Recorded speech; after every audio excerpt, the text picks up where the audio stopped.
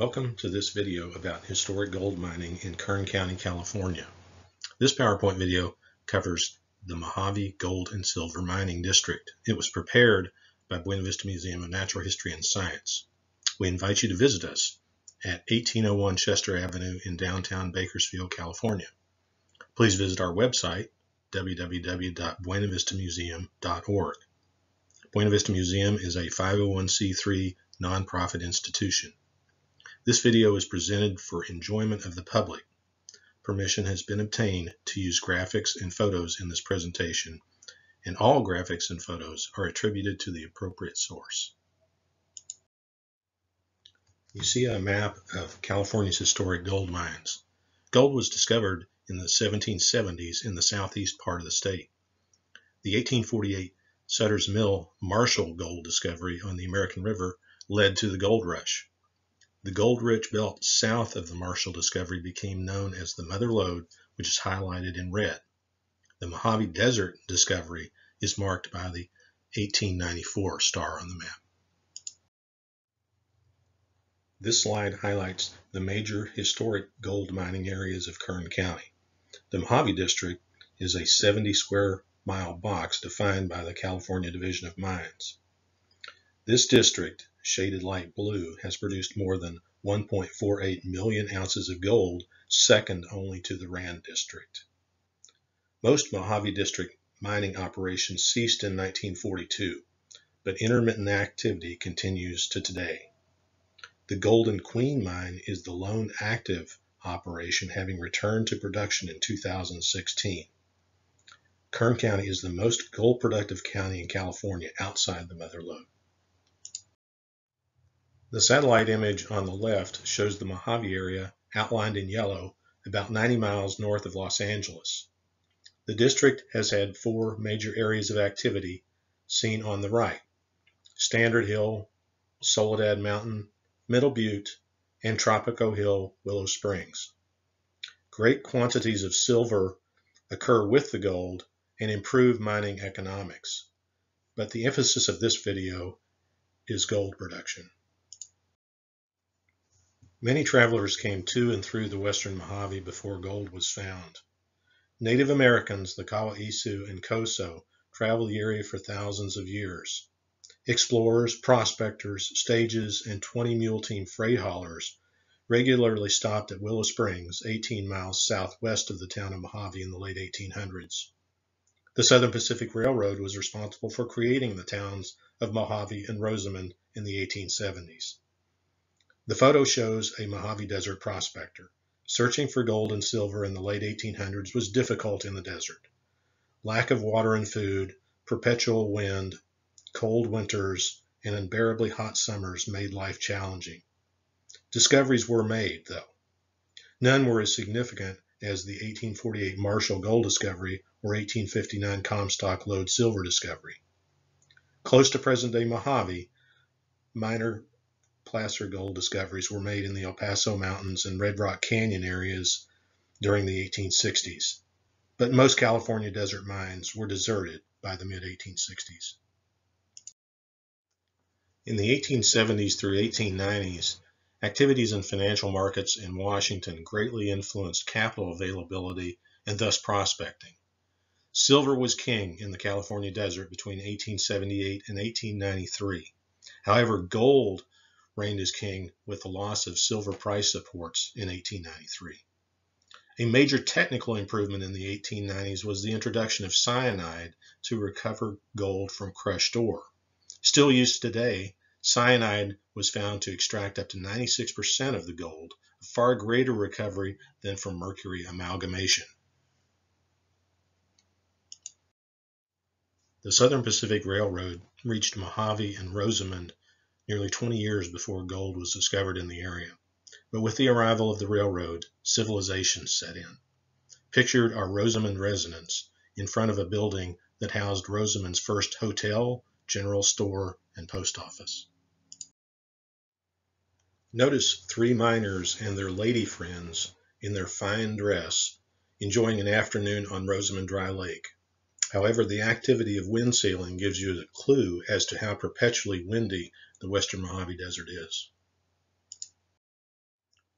Like most gold discoveries, the Mojave District has an interesting history. Credit for the first discovery goes to George Bowers. Bowers disembarked from the train in Mojave in early 1894. He noticed Native Americans selling quartz crystals and inquired about where the crystals came from. Bowers soon returned to the area and discovered gold on March 8, 1894, on Standard Hill, just 4 miles south of Mojave. Pictured are travelers at the Mojave Depot in 1895, 1 year after the Bowers discovery. Bowers had a Sierra Nevada mining background, and after discovering a gold-rich surface outcrop, staked claims around what would become the exposed treasure mine. Bowers quickly shipped 2 rail cars of ore from the surface diggings, worth $1,600 in gold and silver. Exposed treasure, only a half-mile from the railroad, was the first of many underground mines in the Mojave District. The exposed treasure vein was developed by sinking an inclined shaft 900 feet into the mountain. The Desert Queen mine soon followed, and the Mojave Mining District was born in November 1896. This 1902 slide shows the 20-stamp exposed treasure mill and 60-ton cyanide gold recovery plant constructed in 1901. Key to the operation was an 18-mile water line built easterly from Oak Creek the same year. Ultimately, 70 to 85% of all gold produced on Standard Hill, $3.5 million, was from the exposed treasure vein. Standard Hill mining ceased in 1942, largely due to World War II Limitation Order L208, an order designed to save silver reserves. 150,000 ounces of gold and 500,000 ounces of silver were mined from Standard Hill by 1942. Standard Hill was revived in the 1980s. Billiton Minerals USA began exploring on Standard Hill. Mining occurred from 1987 to 1994. The average ore grade was 8/100ths of an ounce of gold per ton of rock. Around the time of Bowers' discovery, Ezra Hamilton found gold near Willow Springs, 14 miles south of Standard Hill. At what became the south end of the Mojave District, Hamilton was mining clay that was used to make brick and pipe at his plant in tiny Los Angeles. The Panic of 1893 meant a lull in the need for firebrick. Thus Hamilton poked around his property and noticed flecks of gold about 1894. But it wasn't until 1896 that Hamilton found the rock outcrop where the gold came from. Later that year, Hamilton tapped that vein with the Lida mine, named for his wife. Hamilton was quickly sued by Helen Frick, who claimed Hamilton bought out her stake in the clay mine for $500 just to tie up rights to the gold. However, he retained ownership of the mining claim. Hamilton had a varied, interesting life. He was born in 1833 in Illinois and moved permanently to California in 1870. He was an inventor, carpenter, farmer, brickmaker, politician, developer, prospector, and Union soldier. His gold ore made a stir at the 1904 World's Fair in St. Louis. But his desire was to make enough money from the gold mine simply to operate the adjacent Willow Springs resort. He sold the gold properties in 1908 and spent his remaining 6 years running the resort. Hamilton held dance contests where he awarded tiny gold bricks to the winning dancers. The irony of Hamilton's discovery was how many stagecoaches in the 1850s and 1860s carrying unaware gold prospectors had stopped at Willow Springs. Many prospectors were traveling to what turned out to be largely gold-barren lands further north in the southern Sierra Nevada. But less than a mile away from Willow Springs, practically under their feet, they never knew about the riches on Tropico Hill. Hamilton mined Tropico Hill with his son. Their first shipment of 21 tons of ore netted $4,600. The two purchased mining machinery and 2 small stamp mills to process ore. In the first 12 years of the Lida mine, $260,000, or about 13,000 ounces of gold, was produced from a narrow vein that carried 1 to 5 ounces of gold per ton of ore. The mine was acquired in 1909 by Tropico Mining and Milling Company. The mine name eventually changed from Lida Mine to Tropico Mine. In 1928, the Tropico Mine came under full ownership of brothers Clifford and Cecil Burton. In the 1930 photo, Clifford is on the right and Cecil on the left. During the Depression, the Burton brothers believed in the riches of the Mojave District, and they grub-staked miners and leased claims to others to keep the area active. They expanded the Tropico mill and extended the Tropico mine drifts westward, where they encountered the largest ore bodies ever found at the mine. The photo shows gold bullion produced at the Burton Brothers Tropico mill in 1933. Like the Standard Hill mines, Tropico was shut down by World War II in 1942. After the war, the mine operated on a small scale until 1956. Ultimately, between $6 and $8 million of gold and silver were produced there. After the mine closed for several years until the mid-1980s, Tropico functioned as a ghost town for tourists. This photo from 2007 shows the fenced-in, abandoned Tropico property. It was used as a movie set for Ocean's 13, which starred George Clooney and Brad Pitt that same year. The largest ore bodies of the Mojave District were found on Soledad Mountain. Mining began there before 1897 on the north slope of the mountain at the Queen Esther, Karma, Echo, Elephant, and Gray Eagle mines. Soledad Mountain mines had significant underground workings. A Carmen mine photo shows a small open cut above an ore chute leading underground. Between 1894 and 1909, the Queen Esther produced about 62,000 ounces, and the Karma produced 37,000 ounces of gold and significant volumes of silver. However, from 1909 to 1929, activity was minimal. The mill photo on top shows two workers tipping gold and silver-bearing fractions of crushed ore into cyanide leach tanks. Gold and silver left the crushed rock and went into the cyanide solution. The gold and silver were later precipitated out of solution. In the 1930s, prospecting increased. This was due to 1. A federally mandated increase in the price of gold from $20 an ounce to $35 an ounce. 2. Efforts of the Burton brothers to sublease, grubstake, and do whatever was necessary to keep the Mojave District going during the Depression. And 3. Discoveries of the rich Silver Queen and Golden Queen veins on Soledad Mountain. The Silver Queen vein was discovered by George Holmes in September of 1933. Photos show Holmes standing near the historic gold strike and Holmes with his wife Sue taken 3 years after the discovery. Some of the ore assayed a phenomenal 45 ounces of gold per ton of rock, hundreds of times richer than good gold ore of today. Holmes sawed off chunks of the discovery ore. One of those chunks is pictured. It is unclear how much of the gold color in the rock is actually due to iron sulfide, pyrite, or pyrrhotite, rather than gold. Holmes sold his Soledad Mountain properties in January of 1935 for $3.17 million plus royalties, a huge sum during the Depression.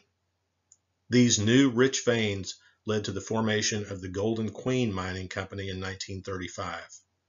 The newly named Golden Queen Mine included properties mined previously, such as the Karma, Queen Esther, Echo, and Gray Eagle mines. Between 1936 and 1942, about 500,000 tons of ore was processed at Golden Queen, yielding 171,000 ounces of gold. The mine was shut down in 1942. As the price of gold rose in the 1980s, Golden Queen Mining Company assessed reactivating the mine on Soledad Mountain.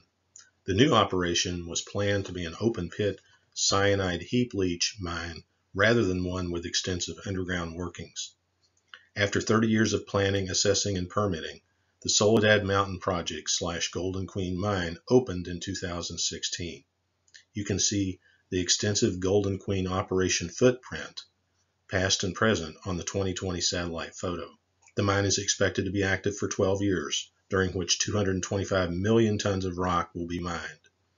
The permitted mining plan requires complete backfilling of mined rock into the open pit. It is projected that over 1 million ounces of gold and 12 million ounces of silver will be recovered.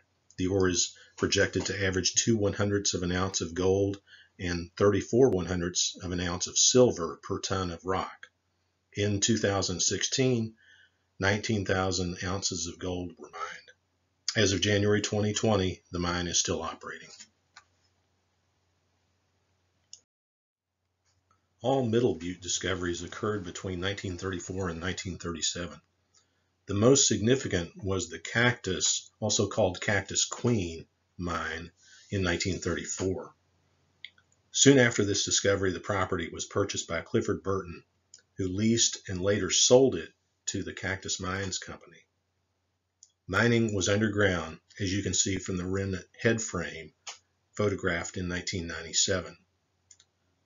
From 1935 until 1942, more than 230,000 tons of ore yielded 35 100ths of an ounce of gold and 10 ounces of silver per ton of ore. In 1986, an open pit reactivation of the Cactus Queen mine occurred. Pictured is the open pit a few years after mining ceased. Finely crushed ore was processed via the cyanide heap leaching method. Mining occurred 1986 to 1992, though ore processing continued until 1996. About 400,000 ounces of gold and 3 million ounces of silver were recovered during this operation.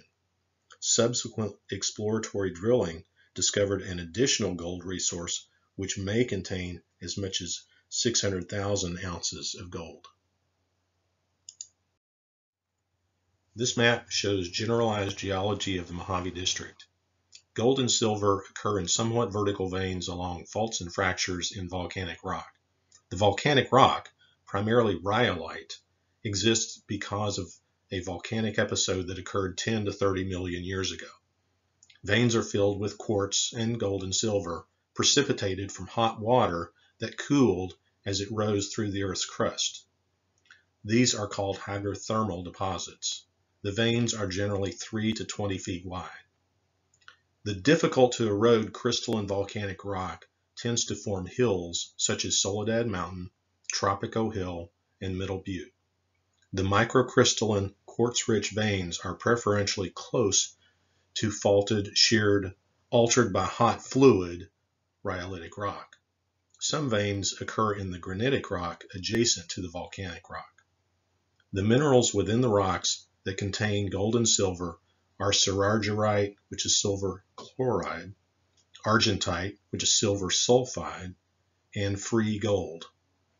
The richest ores usually contained 2 to 5 ounces of gold per ton of rock, but the average was 3/10 to 5/10 ounces of gold per ton of rock pre-World War II. Most mining in the first half century at the Mojave District was underground. Since the 1980s, mining has been via open pit methods. What does the future hold for Mojave area mining? No one knows for sure, but it is unlikely that extensive underground operations will ever return.